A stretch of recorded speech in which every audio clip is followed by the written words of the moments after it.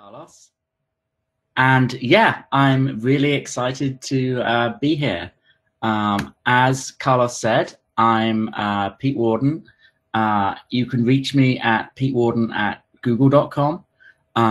One of my goals for this talk is to actually make connections with this community. So I'm hoping either to get questions at the end, but also feel free to reach out and contact me. And so I feel a little bit like the odd man out when I look at the agenda for today, because when you're thinking about machine learning and when you're talking about machine learning, most of the discussion is usually around things that you can do in data centers, things that you're actually doing on servers in the cloud with high performance computing, where you have a whole bunch of data that you've gathered and you're actually doing a bunch of computing on it, like a long way away from where the data was actually gathered.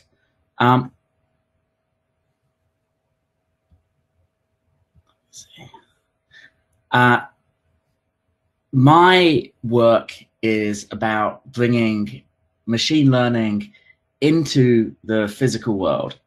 And let me just see if I can. I'm actually going to show here in the preview mode, so it actually seems to be showing the images. Of course, being a Google software engineer, the Google software is failing me. But if you see this image here, what this is showing is a project that I worked on with a nonprofit called Plant Village, which enabled farmers in the developing world to run an image recognition algorithm that was able to diagnose diseases on cassava plants. And they were actually able to run it locally on their phones because they didn't have data connectivity out in the fields where they were. And it also meant that they were actually able to get very interactive results, and they were actually able to get information very, very quickly and easily just running locally on their phones. So all of the work that I've been doing and the TensorFlow Lite and the TensorFlow Lite Micro frameworks are focused on is about taking those machine learning algorithms that we know are so useful for analyzing data offline in the cloud space, and bringing it locally onto devices that are actually in the environment, that are either near users or near the data that's being gathered. And the reason I was really interested in talking to this community is that we see this pattern everywhere, where there's way more data that you can gather through sensors, especially unstructured data like microphones or cameras or accelerometers, than you can actually send to the cloud. Almost all the sensor data that's being gathered is actually just dropped on the floor. And the fundamental reason for that is that you can power these sensors for a long time. They use very, very small amounts of power, just on things like battery power or solar energy. But transmitting that data takes orders of magnitude more power. So if you're trying to do something that's going to be deployed in the wild without any kind of person recharging it every day or any kind of mains power, you effectively just can't stream that data if you want things to last for more than a day or two. So you have all this data coming in, and then you just can't get it off to the cloud or anywhere else that you would expect traditionally to do your processing with it. But if you take that data and you process it locally using machine learning, then you end up with much smaller, more compact data that you can send only when something interesting happens, or you can store and send much more infrequently, and actually keep these sensors up and running for a long time just on battery power.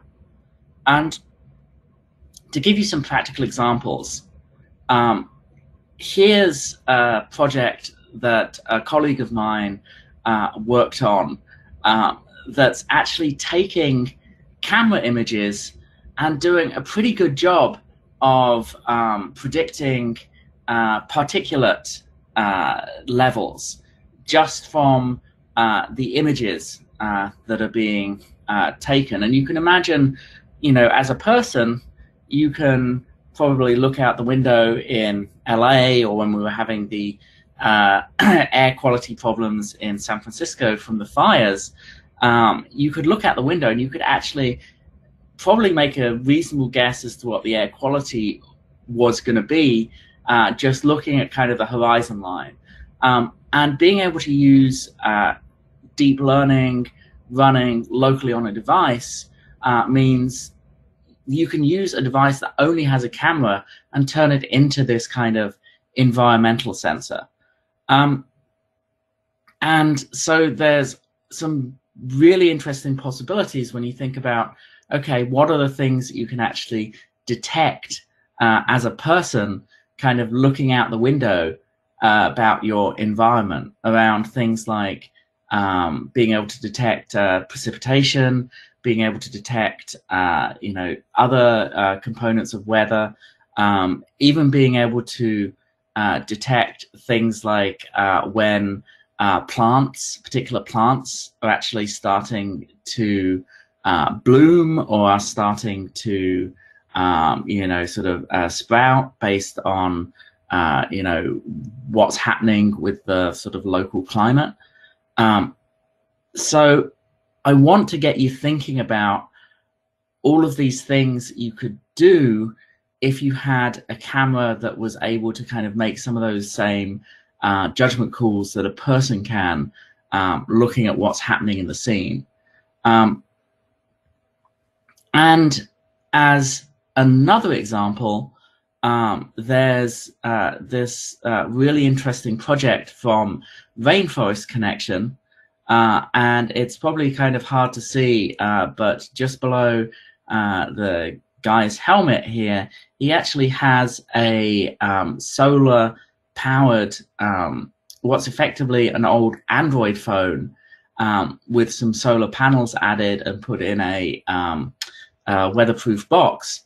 What he's doing with this is they're working with local communities in the Amazon rainforest to help them protect their trees against illegal logging by having this audio device that actually listens out for the distinct sounds of somebody with a chainsaw or people with trucks. So it can actually transmit a warning, an alert to the local community that there's this activity happening that they're trying to prevent, that they're trying to help protect their environmental resources. And they have this device sitting up in a tree. And they have these sort of scattered around so that you can actually help really find this stuff happening across a much wider area than you would be able to if you had if you only had sort of people without the technology looking out for this stuff. And what I really want to emphasize is, like, these previous examples were things that have happened over the last few years that were using phones. And if you saw the image here, you probably can't see it, but there's quite a large set of solar panels and a fairly large device that's going up in that tree. So that's probably costing upwards of $100. to do that, which really limits the number of sensors and even how hard it is to deploy. What's been really interesting is we're starting to get to the point where we can actually run even image processing, computer vision, machine learning models on really small devices like the Raspberry Pi Pico, which costs just $4. And there are similar devices like the Arduinos, ESP32. And as you can see in the illustration, they have a very, very small form factor. So if we were redoing that rainforest connection, detecting chainsaws, for example, these days we might just use something of this size. And because it's only a few dollars and it's comparatively small, and it uses comparatively small amounts of energy, you can have much smaller solar panels, or you can have it running on batteries for a much longer period of time than you could with something like a phone. And you can imagine, instead of somebody having to rappel up a tree to install this device, you can imagine something where it's small enough and cheap enough that you can kind of chuck it up a tree, and if it doesn't quite land right, or if it gets lost, it's much less of a problem than because you have many more of them and they're much smaller and easier to replace.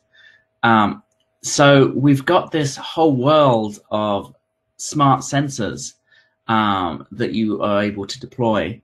And one of the other things that has started to be really interesting is if you have existing infrastructure that is really hard to replace, infrastructure, things like this is an example where there's water meter, and there's so many analog water meters out there, and trying to replace them with connected water meters usually means a whole plumbing job where you actually have to take out the meter. You have to replace it with something that's much more modern.